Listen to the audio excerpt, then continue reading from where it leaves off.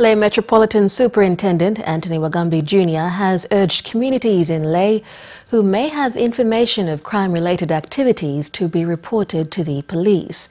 Chief Superintendent Wagambi, who released the Lae Police hotline number, said people are not forthcoming with crime-related information to police, unlike the past.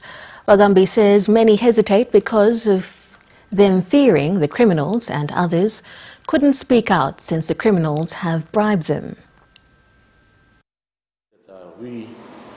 Police in Lae, we are monitoring the trend of crime here, but we need information from the public.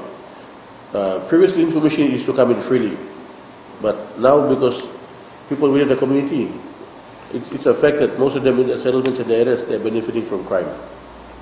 You know, when crimes are committed, robberies that take place, the money goes out, it's being shared.